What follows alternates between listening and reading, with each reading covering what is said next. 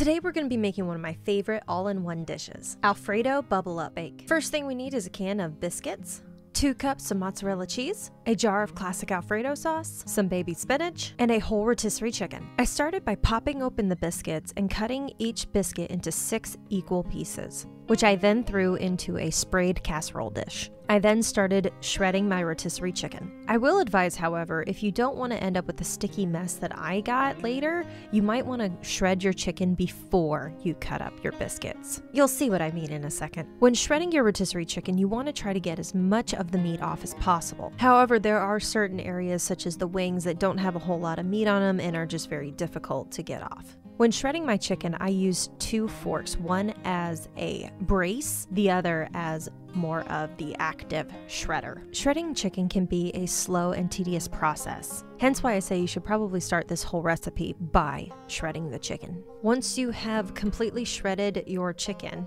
it's time to start combining all the ingredients. Once you have both your biscuits and your chicken in your casserole dish, add about half of the bag of mozzarella cheese. We will be saving the rest for later. Then add in as much spinach as you want. If you want to avoid a little extra crunch in your casserole, you can either cut or break off the stems. Otherwise, you can just throw in as much as you want. You can also add more spinach in the next step.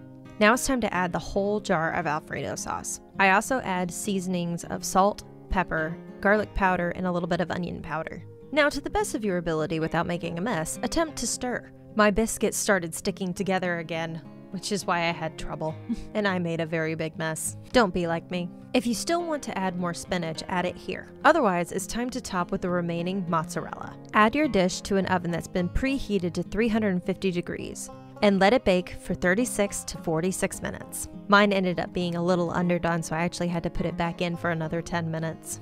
And there you have it, Alfredo Bubble Up Bake.